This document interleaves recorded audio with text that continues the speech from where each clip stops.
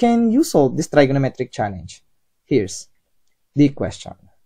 Given sine raised to the power of 6 of beta plus cosine raised to the power of 6 of beta equals 1/4, then what we're going to do is to evaluate this expression 1 over sine raised to the power of 6 of beta plus 1 over cosine raised to the power of 6 of beta. Now, pause this video right now and see if you can answer this question, because I will show you the solution in 3, 2, 1. So, given this equation, the goal is to evaluate this expression 1 over sine raised to the power of 6 of beta plus 1 over cosine raised to the power of 6 of beta. Now, solving this kind of trigonometric puzzle, for sure, we will use this Pythagorean identity, sine squared x plus cosine squared x equals 1. Now, let's focus on this question. So, given this equation, the goal is to evaluate this 1 over sine raised to the power of 6 of beta plus 1 over cosine raised to the power of 6 of beta.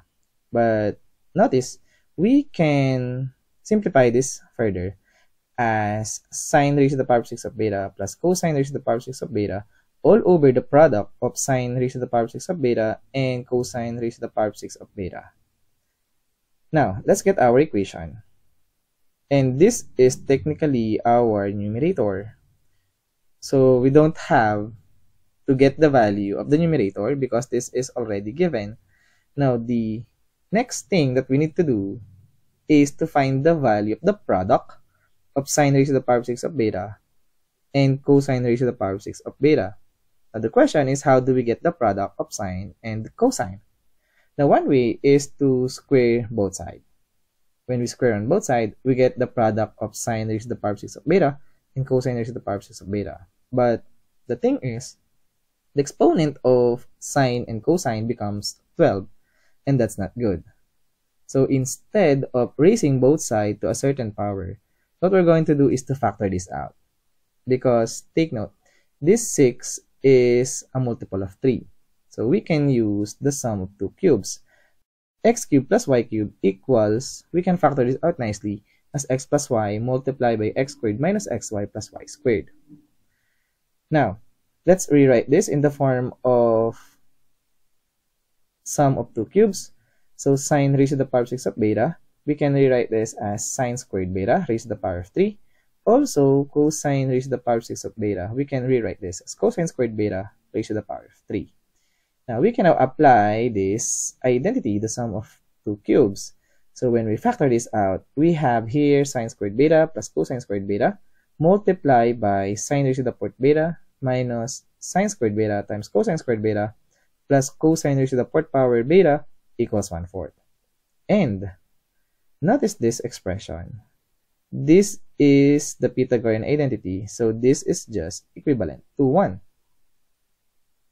Now, let's focus on this result. And what we're going to do is to rearrange some terms a little bit, because now we have the product of sine and cosine. We have sine squared beta times cosine squared beta.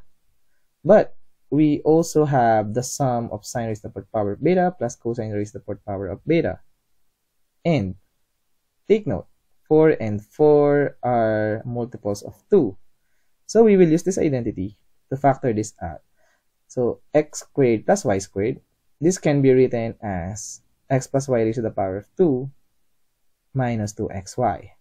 Because sine raised to the fourth power of beta and cosine raised to the fourth power of beta, we can rewrite this as sine squared beta raised to the power of 2 and cosine squared beta raised to the power of 2. And now, if we do that, we can rewrite this as sine squared beta plus cosine squared beta raised to the power of 2 using this identity minus 2 times the product of sine squared beta and cosine squared beta. Now, again, this part, sine squared beta plus cosine squared beta, this is our Pythagorean identity, so this is just equivalent to 1. Now, let's focus on this result.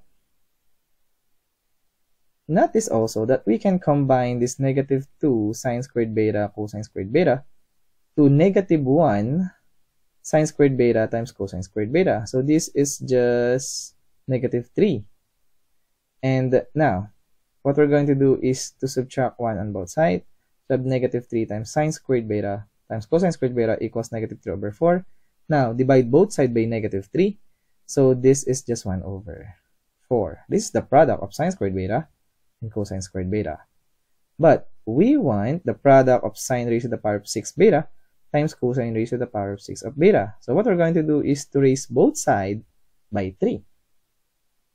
And there you have it. This is now the product of sine squared beta times cosine squared beta. So using these two results, we can now evaluate this expression. Because the numerator is just 1/4 and the denominator is just 1/4 raised to the power of 3. Now 1 over 4 over 1 over 4 raised to the power of 3. This is just 1 over 1 over 4 raised to the power of 2. Now 1 over 4 raised to the power of 2 is 1 over 16. And 1 over 1 over 16 is technically equivalent to 16. And this is our final answer to this question. Therefore, given this equation, sine raised to the power of 6 of beta plus cosine raised to the power of 6 of beta equals 1/4, then the value of 1 over sine raised to the power of 6 beta plus 1 over cosine raised to the power of 6 of beta simply equal to 16. And as always, we are done.